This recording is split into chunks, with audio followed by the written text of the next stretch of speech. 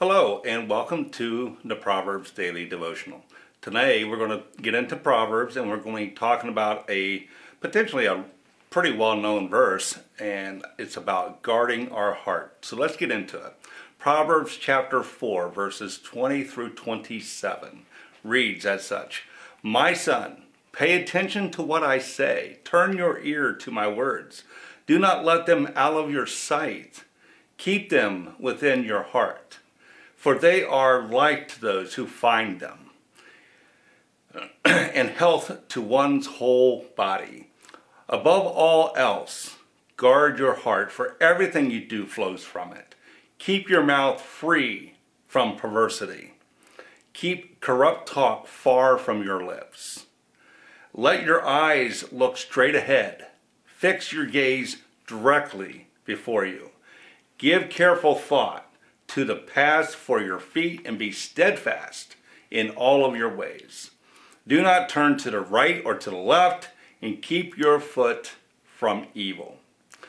The heart, it's not the organ in your chest, but it's the center of your inner being, our center of our mind, our emotions, our will, if you may. It is under attack by the enemy and siege by dark forces, intent to lead us astray. And they scheme ways to trip us up.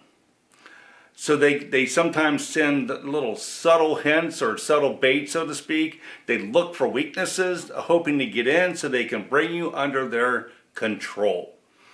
If we look around, we can see the stories of people that struggle with like substance abuse, addictions, adultery, abandonment, even fraud and double lives that come out and wreck everyone around them.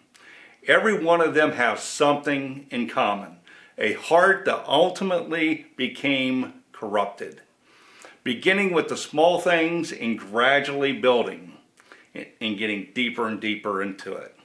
Solomon even says this is a matter of life and death.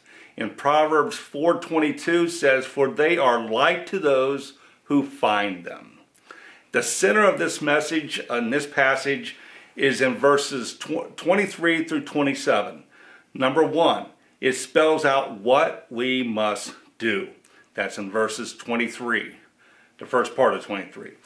Number two, it spells out why we must do it. That's 23, the latter part of it. And it also shows how we can do it. That's in 24 through 27.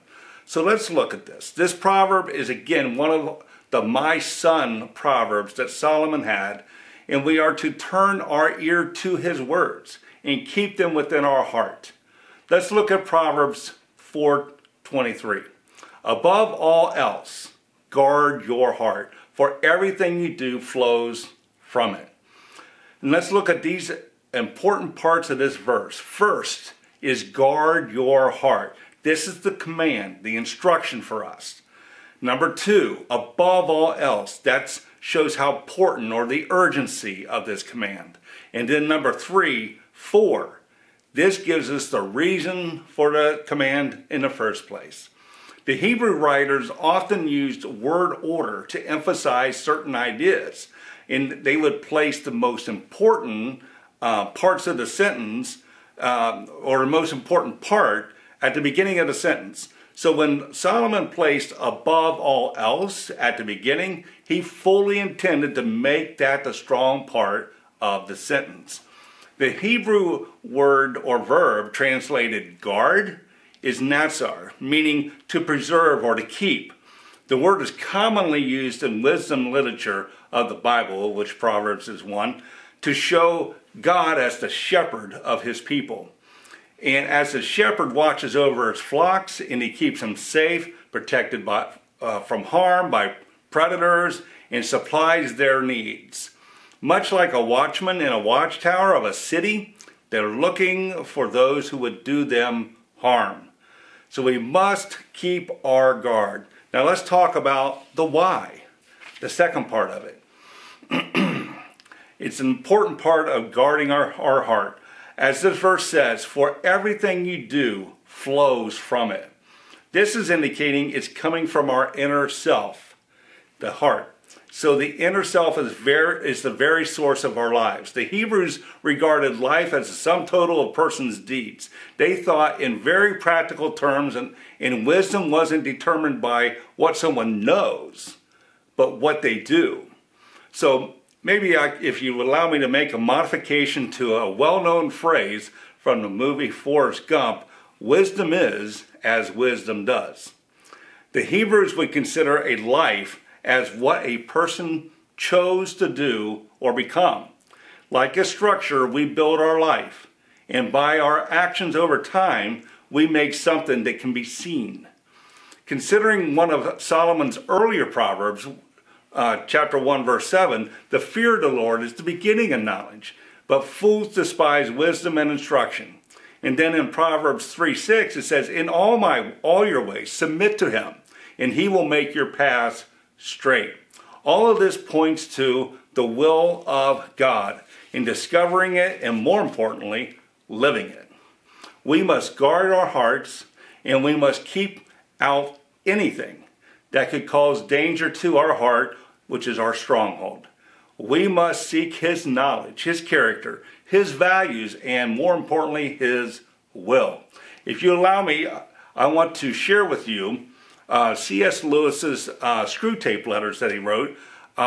If you don't know anything about him, it's a collection of letters that C.S. Lewis wrote up, created, indicating correspondence between a senior devil, so to speak, and a more junior devil that was just learning the ropes. It was actually an uncle-nephew relationship, and it was Uncle Screwtape, and his nephew was Wormwood.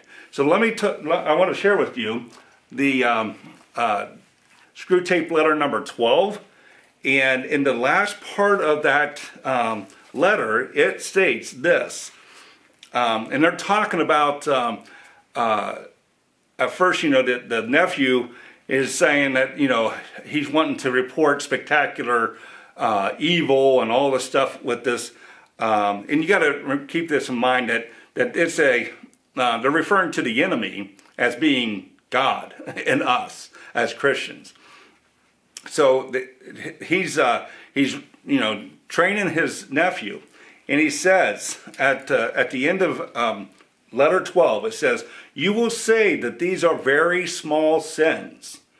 And they're just talking about some different things and how he's nudged him away. And doubtless, like all young tempters, you are anxious to report spectacular wickedness. But do remember, the only thing that matters is the extent to which you separate the man from the enemy, and the enemy would be God. It does not matter how small the sins are, provided that their cumulative effect is to edge the man away from the light into nothing. Murder is no better than cards if cards will do the trick.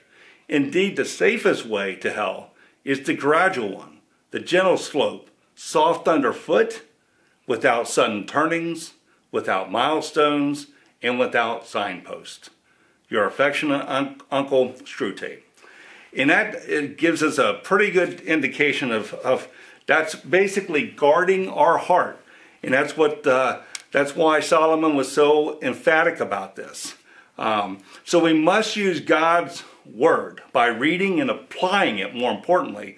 And by doing so, we will know the mind of God deeply.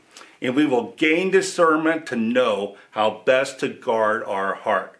To do this, Solomon gave us some ideas and instructions on how we can guard our heart. Number 1, keep our life and mouth pure. That's in verse 24 that we read earlier. Number 2, keep your eyes where you want to go. That's in verse 25. And then the third one is to make sure we stay on the path. That's verses 26 and 27. So keeping our life and mouth free of lies and deceit, we also need to keep ourselves away from others to do that. If we allow others to speak falsely and potentially deceive us, we can lose our way. Even when others make their what they say they try to make what they say appear true.